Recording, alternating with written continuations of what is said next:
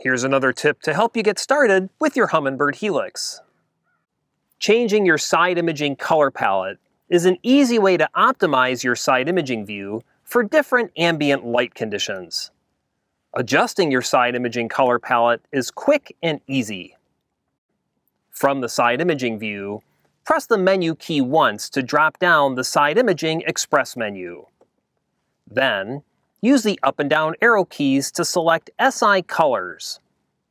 Now, use the left and right arrow keys to scan through the available side imaging color palettes. Selecting a side imaging color palette is really a matter of personal preference. I use side imaging color number 1, the blue color palette, when it's cloudy, under low light conditions, or at night.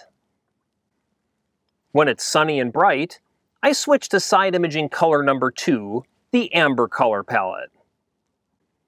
Explore all of the side imaging color options to find the palette that you like the best.